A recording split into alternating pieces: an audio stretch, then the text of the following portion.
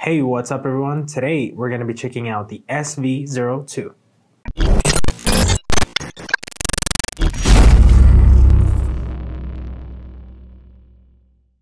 So this printer is really easy to assemble and it looks very similar to its predecessor, the SV01. The SV02 comes with silent motors, a dual extruder system, and it also comes with a touchscreen. So although this model does take 2 rolls of filament or 2 intakes of filament, it does not have a filament sensor. On this machine, the 2 rolls of filament sit on the top side. The way the filament is fed on this machine is from the top to bottom on the sides of the machine. At first, I thought this was going to be an issue, but I haven't encountered any errors so far. So the slicing method on this machine compared to other machines is somewhat different, because you have to set up the settings in your slicer. For example, in my case is Cura. You have to set up the settings for 2 extruders.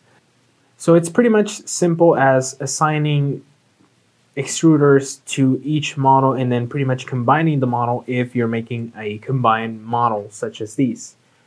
Also, SOVOL is providing a Cura settings in case you want to go look into that. So I was ready to start my first print, and this was the cube box. The print did come with an error, and that was a layer shift in its 3rd layer, and that's pretty visible right away.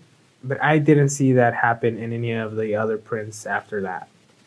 And also this printer has a setting that comes with a Purge Tower, meaning that every time the layer finishes with 1 filament, it will go to a certain space of your bed and layer down remaining filament of the previous filament, meaning that if it's working with filament A, it will do the layer that it's supposed to do. Once it's done with that, it will go and purge in the tower, finish that, suck in the filament B, and then go do that layer. Once it's done with that, go to the tower, purge filament B, and come back to filament A, and so on.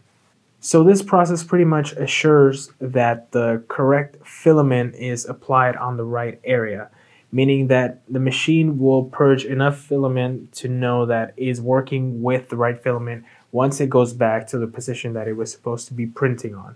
So the machine does come with good calibration overall, and that is visible in not only in the first but in every other print after that.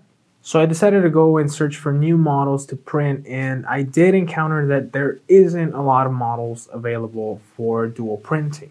So making models to print with dual filaments is not really that hard, but obviously it is time consuming.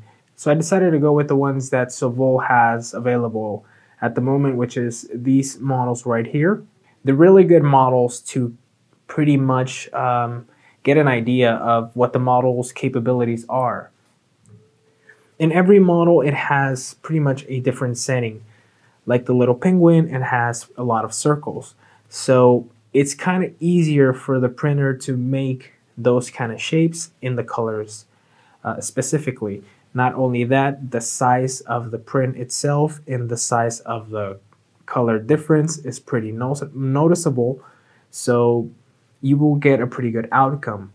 But if you compare that with a little cat that has really small areas, in these areas you will see a lot of more difference around the edges of those areas, and that is because of the layer height and so on, the print settings and so on. But obviously, regardless of that, the outcome is outstanding and the possibilities are endless. So with 5 prints, I had 5 great results. So these 5 prints look amazing with no post-processing, just right out of the bed. And that is simply because of the color difference in these models. There is obviously some imperfections on the models of the way the printer printed the model because of so many things, but right away these prints provide a different outcome to the user.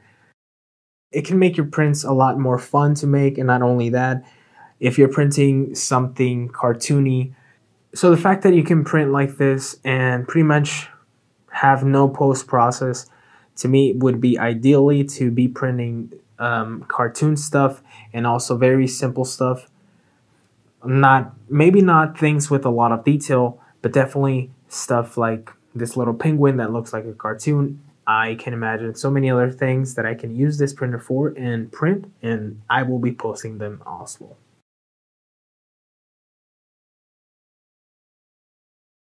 Alright, that's it for this video. I'll see you guys in the next one.